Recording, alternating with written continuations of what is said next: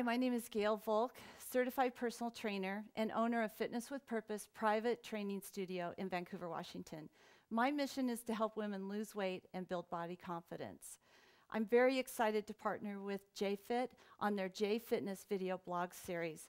I'll be focusing on exercises for circuit training in-home using minimal equipment.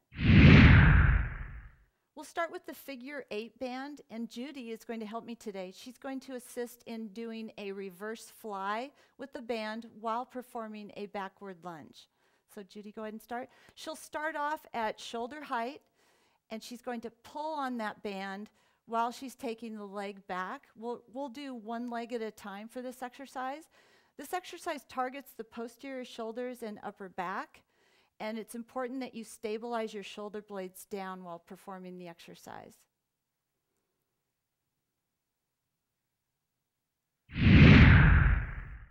The second exercise today, Judy's going to help me with, is a chest press lying tabletop on a ball using the JFit hex weights.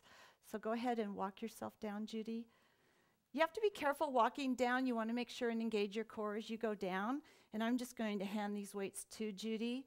And Judy's going to slowly lower the weights down to a 90-degree angle with her elbows and come back up and meet together at the top. This focuses on your chest muscles, but also your anterior shoulders and your triceps.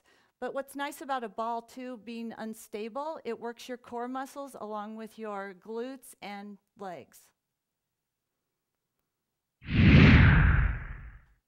The third exercise in this series, Judy will be performing a bicep curl seated on the stability ball using the JFit hex weights. So she'll start off with her palms up.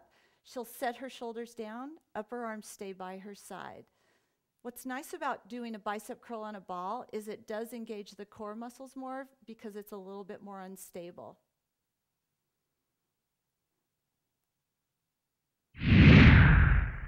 Again, my name is Gale Volk. Thank you for watching JFitness.